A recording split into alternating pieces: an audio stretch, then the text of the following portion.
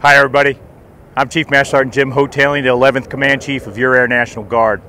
And today we're going to talk about your force development. For almost 2 years, we've been working on the Air National Guard's Enlisted Force Development CONOP.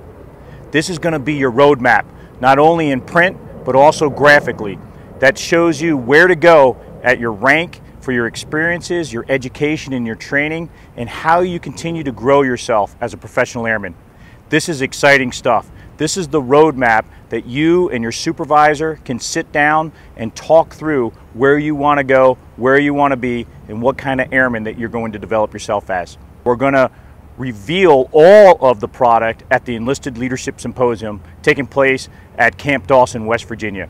Those 400 airmen will be the first to get explained in person by me the enlisted force development to be a professional Air National Guard airman. We're excited about it.